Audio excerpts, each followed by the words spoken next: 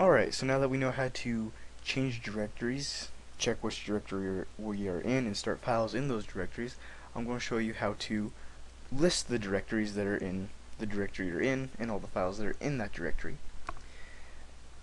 To do that, just take your OS module and type os dot then list dir, and well, if we look at that, we just say the path and it gives you the list of strings in that path.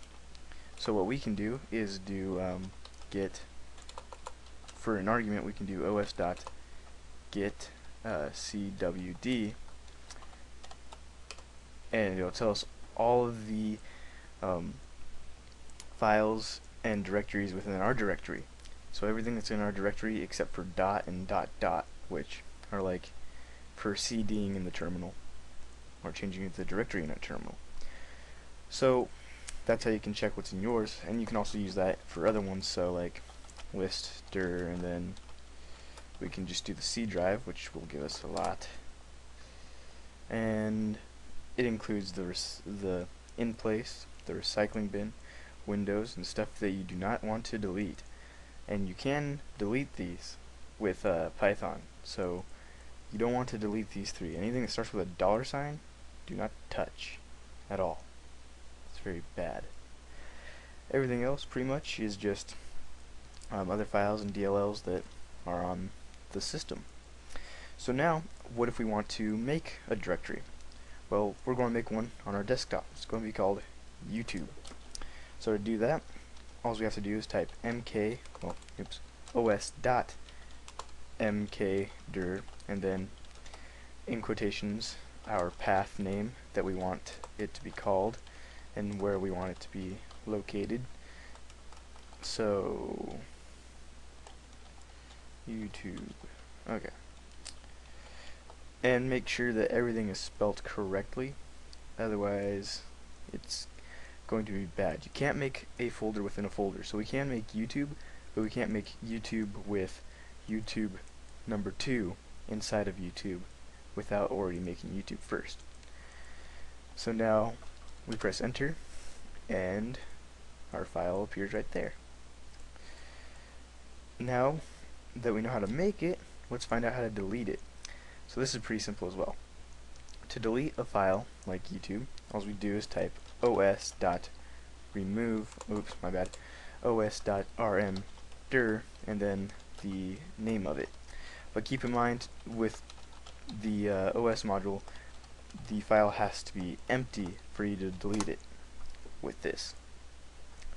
Another thing, since we're on the subject of deleting stuff, if we were to like open a file, which will make it, so we'll make one and it'll be called we'll just type this, we're going to be making a file called test.txt, and we'll delete it. So test.txt, because if you open it and it doesn't exist, well, obviously, my bad, I forgot something. We have to be able to write it, and I didn't give it that permission. Ah, gosh dang it. Okay, open, and then boom, paste. Ah, didn't need that one up here. Anyways, so now we're going to say comma W for write, and you guys should know how to do this if you watch my other tutorials. Now if we press enter, we have our test.txt file right here, and it's blank of course, but even if we were to put something in it like hello and save that with Control S, oh my bad, we have to use Python to write it. So we'll go in here and say have this equal to, well, I guess we'd have to do no, we have to I hate using the terminal sometimes, well, the interpreter, whatever. We'll have this equal to A, and then a dot close. There we go. Now we can save something to it. So we'll do hello, but it's closed. Ah, stupid Windows. Oh well. Hopefully this works then. Yes. Yes. There we go. So now it has something in it.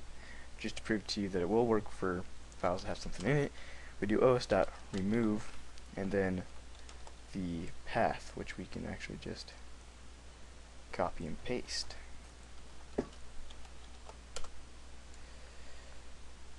It's being used by another process. Alright, close that, open it again. Dang it, wrong icon. That was the recycling bin. That's why I don't like using the interpreter. Anyways, sorry for that inconvenience. So os.remove, and then the path.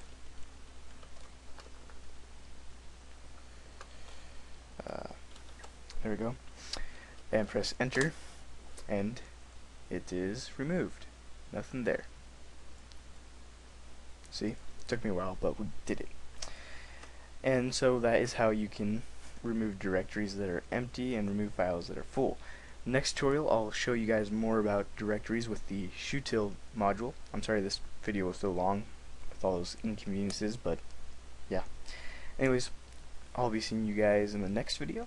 Comment if you have any questions or comments on the video, and like the video if you liked it, and subscribe for future videos. I'll be seeing you guys later.